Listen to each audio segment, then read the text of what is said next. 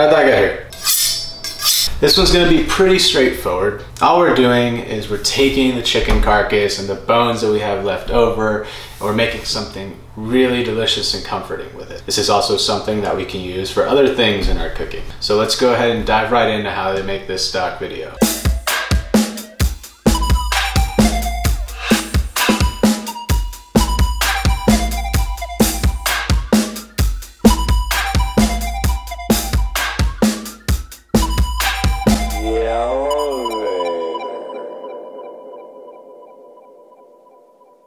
So for the chicken stock, we're gonna need chicken. I like to get whole birds because I could just go ahead and break it down, use the rest for something else, and then just save the carcass for the stock. You don't have to do this. You can go ahead and just save whatever bones you have left over from, say, your last night's chicken thigh dinner. Carcass in the pot. All right, now we're just gonna go ahead and fill this pot up with water all the way to the top. Big pot of water, fill to the top, chicken's in here, we're gonna get it on the heat. Okay, now here's what's going on in the pot. Got my skimmer here, just a fine mesh skimmer. I'm gonna bring this up to a boil, and we're gonna start to see all the blood coagulate at the top. That's what that scummy looking stuff at the top is, it's just the blood. So I'm gonna bring that up to a boil, then drop it down to a simmer, skim off that blood, toss it, and then we're gonna add in the veggies. Mirepoix is what we call that. Okay, all that is skimmed off, it's looking clean. Now it's ready for mirepoix. So usually mirepoix is carrot, celery, and onion, but you know, it's totally fine to use whatever you have with stock. This is the time to go ahead and utilize all of your leftovers and your scraps. So I'm just gonna cut the onion. Please don't be the person that puts the root of the onion in. Toss that, it's dirty. Go ahead and cut that guy up into big chunks. Skin on is fine. Then I'm just gonna do some scallions because I have them, they're going bad. Same thing with the carrots, big chunks, take the root off. In addition to that, you can go ahead and toss in some herbage. I've got some thyme, that's gonna be really nice in this stock, as well as some bay leaf.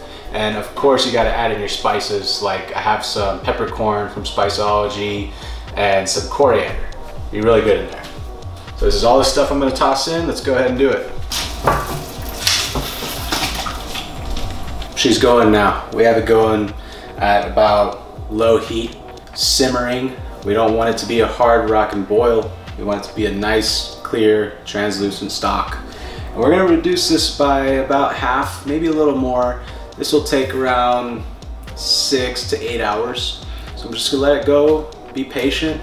Let your house get all the smells. It's gonna smell really good, so there's another plus. Once this has reduced by about half or more, I'm gonna go ahead and strain it, throw it in the fridge. I don't know if you can see this here, but here is some stock I had already made in my fridge. So you could see what it'll look like when it chills up.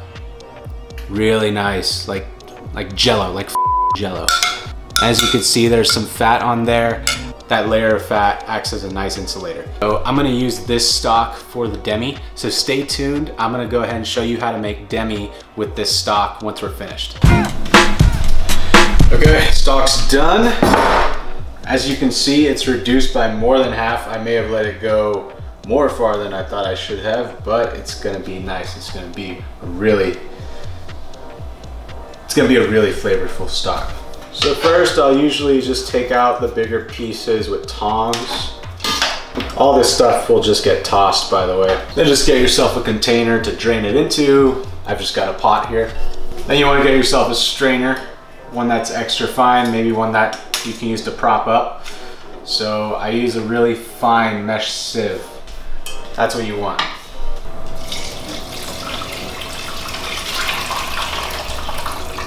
As you can see, since I took it so far, it's really dark. This is gonna be a really nice thick stock. Now I'm just gonna set this in the fridge with a towel under it, of course, and just let that chill overnight. And then I'll go ahead and make the jus the next day. Thanks to movie magic, it'll just be in a couple of seconds. Okay, it's the next day. How was your last few seconds? Mine were good. Cool. So as you can see, the stock is pretty much gelatinized, and it has this layer of fat over the top. I'm gonna go ahead and skin this fat off, and then we're gonna go ahead and make our jus with the leftover stock. Now you can go ahead and save this fat. I'm just gonna toss it, but you could save this chicken fat for other things. Pretty tired. Okay, so as you can see, I took the fat right off, and now we've got this really nice stock under there. Onions. Just sort of rough chop them. It doesn't matter how you cut these guys because we're just gonna use them for the flavor.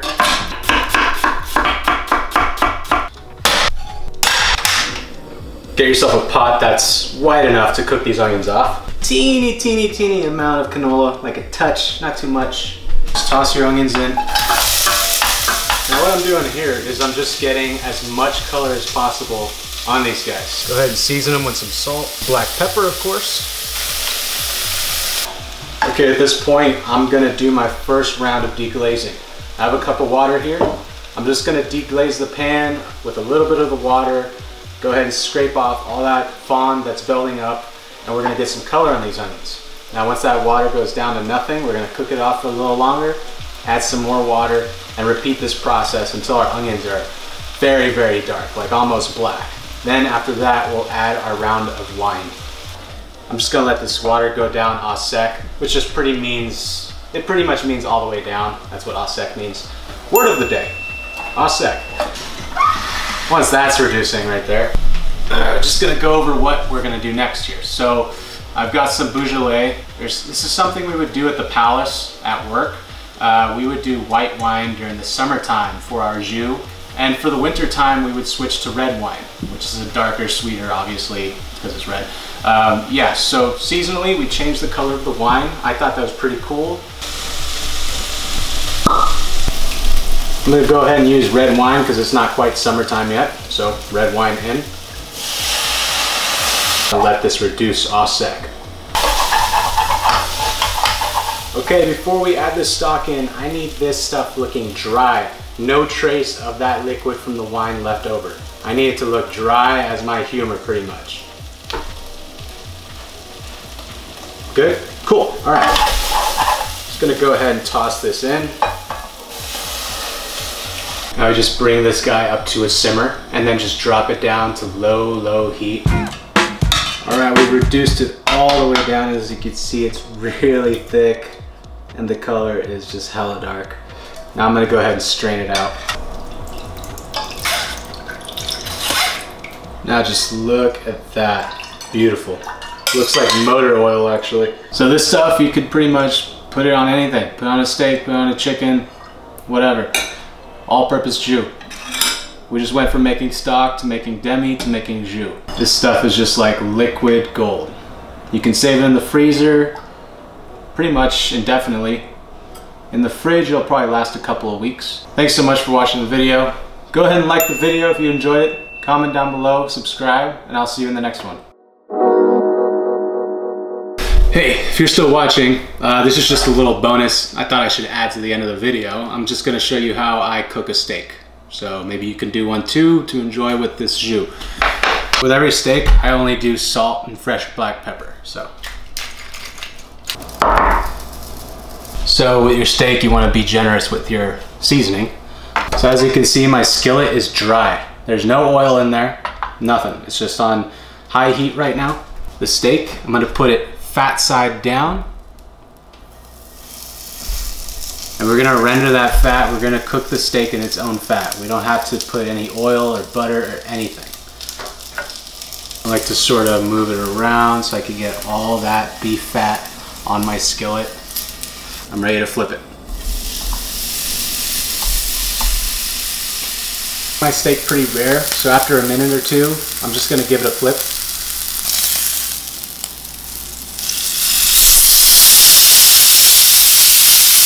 Now I'm just gonna turn the heat off, and it's pretty hot right now. So I could just let it chill out in there, keep cooking. I'm just gonna add in some butter. I'll add in some lemon pepper. Just sort of flavor the butter a little bit. Baste it.